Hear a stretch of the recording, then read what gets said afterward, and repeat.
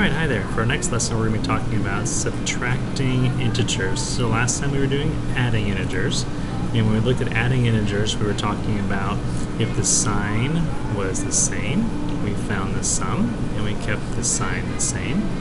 But if the sign was different, we would find the difference, and we would keep the bigger sign. And what we meant by bigger was the greater absolute value.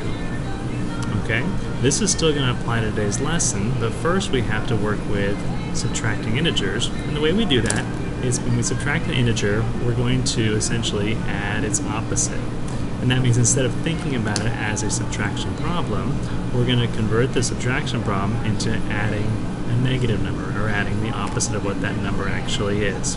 So in the first example here, you can see we have 6 minus 9, and what they say is, well, let's, instead of thinking about it as 6 minus 9, let's add the opposite of a minus 9, add the opposite of positive 9 and make it a minus 9, or a negative 9 as an integer.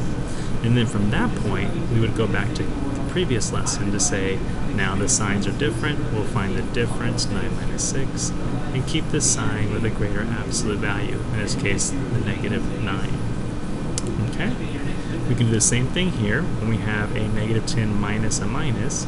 Minus minus, you simply could think of it as a plus plus if you like, because we're going to add the opposite.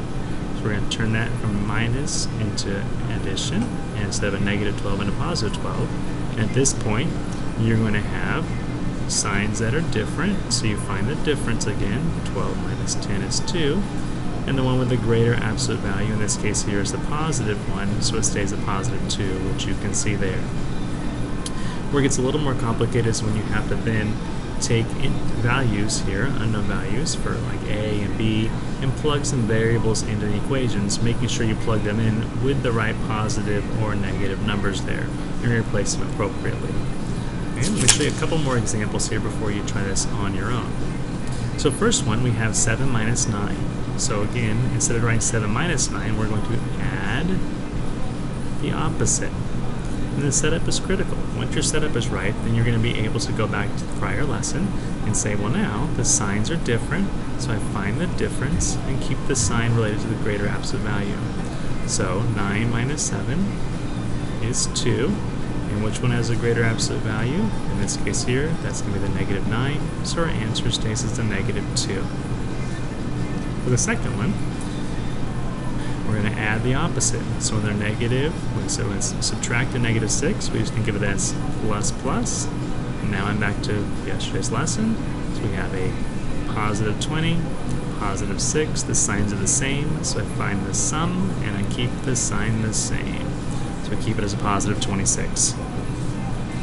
Number 3, we have a negative 10, and instead of saying subtract 4, we're going to add the opposite.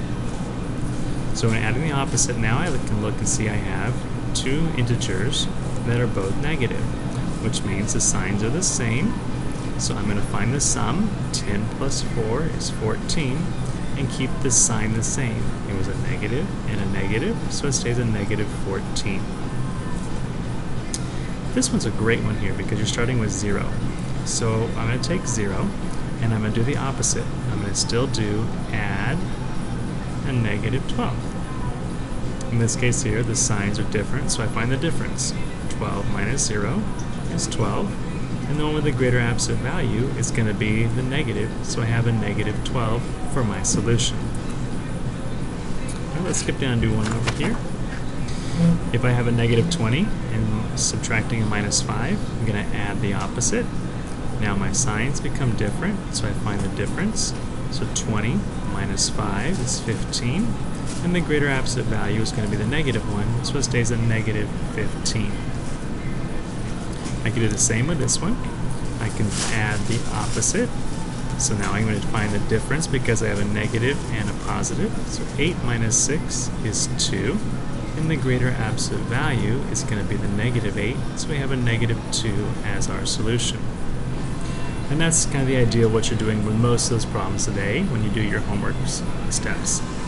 When you have to evaluate an expression, what you're going to do is you're going to take the variables, values that are given here, and plug them into the equation. So let's take the first one here. m is negative 2, so I'm going to rewrite it as negative 2 minus 6, and now I'm back to the same kind of problem I just did. That becomes add the opposite, so my signs are the same. I find the sum, and I keep the sign the same. For p, if p was equal to 5, I can drop a p right there. So I have 5 minus a minus 8. I'm going to add the opposite. Signs are the same, so I find the sum and keep the sign the same. And this one's a great one. I have a negative 2 is what m is. I'm still subtracting, don't forget that right there. And n is 10, so I'm going to put a 10 right there. So now I'm going to add the opposite. In this case, my signs are the same, so I'll find the sum, which is 12, and keep the sign the same. So you're really going back to yesterday's lesson in terms of how you finish up the problems, but it's important that you're thinking about, instead of thinking about subtraction, we're talking about adding the opposite, and that's the key takeaway today. So pause there. You're going to work on the odd numbers today for your homework, and then you can check the solutions in just a minute after you work on them.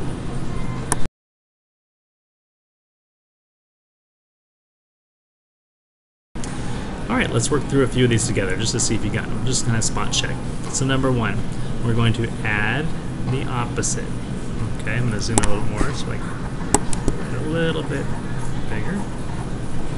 Okay, so add the opposite means 15 plus a minus 7. The signs are different, so I'm going to find the difference. 15 minus 7 is going to be 8, and the greater absolute value is the 15, so we keep it as a positive 8. For number 3. We're going to add the opposite, and now what you can see is my signs are the same. So I find the sum, 8 plus 9 is 17, and I keep this sign the same as a negative 17. Number 5, I'm going to add the opposite.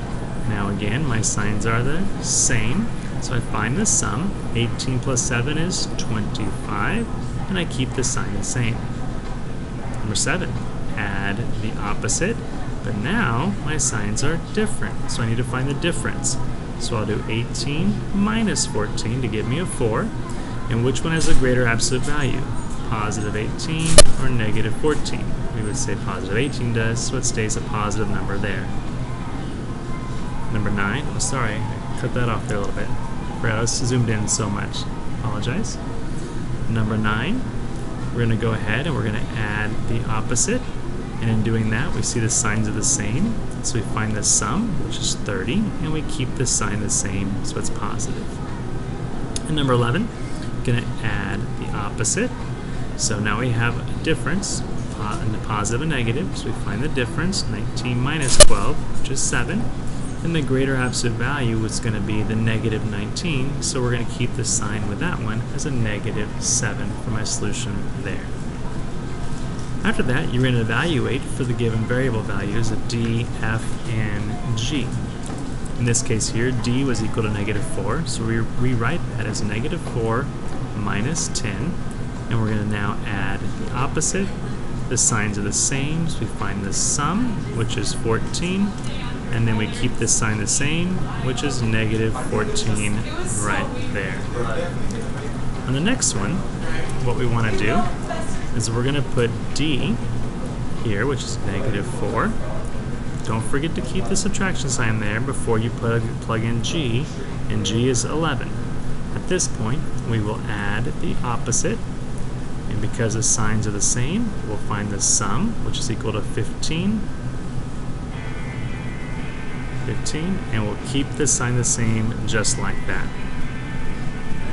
Alright, you can do the same thing for d, f, and g. So d becomes negative 4 minus a negative 7 minus 11. So make sure you have that set up there properly. So this becomes negative 4 plus 7. And this becomes add a negative 11. So from this point, we would just go left to right, and we have here different signs. We find the difference. 7 minus 4 is 3, and the greater absolute value is positive, so we keep positive. And then we're going to add to that negative 11. So again, the signs here are different, so we find the difference, which is 11 minus 8 is 3. and the greater absolute value is going to be the negative 11, so it stays a negative 8 right there. Okay, not sure how far you go today. Number 5 says odd, so you're going to go down further, which means there's some more down here. Okay, so let's take a look at a couple of these real quick. So let's look at number 23 because we have some brackets, which those are different. So when we have brackets, it's a great problem to look at. We didn't mention this in our warm-up video. You need to do what is inside the brackets before you do what's outside the brackets. So that means, in this case, so when I look here what's in the parentheses, I'm going to start with this section here. So I have 8 plus a negative 16. So in this case, the signs are different. I'll find the difference, which is 16 minus 8 for 8, but the greater absolute value is the negative one. So when I rewrite this, I now actually have negative 10. I'm going to keep this part, negative 10 minus whatever I just got, which was we said it was a negative 8 minus a negative 8. Okay? So that part here is a negative 8, so I have to work with that first before I can work with the negative 10. Now I can add the opposite. The signs are different. I find the difference. So when I find that difference, it's 10 minus 8, which is equal to 2. And the one with the greater absolute value is going to be the negative 10. So we have negative 2 as a solution. Let's do one more down here, number 5, it's 27. So the first thing I want to do is what's inside of these parentheses, right? So I'm going to do that first. So inside of here, I have a negative, and I'm going to add them. So I'm going to find the sum and keep this sign the same. 15 plus 7 is 22. Keep that as a negative there. I'm still subtracting. Now let's do what's inside of here. So what's inside of here is add a negative. So in this add a negative, the signs are the same. So I find the sum, and I keep the sign the same. And I can put in parentheses right there. So next, when I get here, what I want to do is add the opposite. Add the opposite, add the opposite. And what I can see is now I have a difference. 22 minus 19, which is going to be equal to 3. And the greater absolute value is a negative. And we're going to stop right there because this airport is out of control. Have a good day. See you later.